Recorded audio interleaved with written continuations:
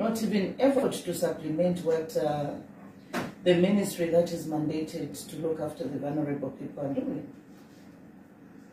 And especially that what I found very moral about was that they've been here numerous times to say, give us time, and then we want to be paying this much money per month, and management here refused to say, no, we need everything to be paid at once. They need the 7,000 to be paid at once. I've got no issue. As a minister in charge of this ministry, I will pay that 7,000.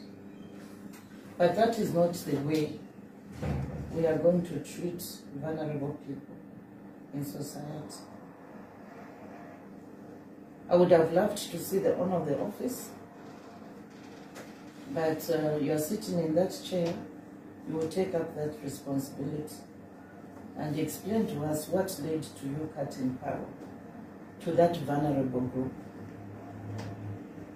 And I can assure you, if that facility was a minister's house, you will not dare go and cut power. This is what I find unforgiving about the way we treat certain classes of people. If it was me owing 7,000 kwacha, you would not go and cut off power. But because these people have got they have no voices, they will not complain, and even if they complain, who are they? So they are treated as people please.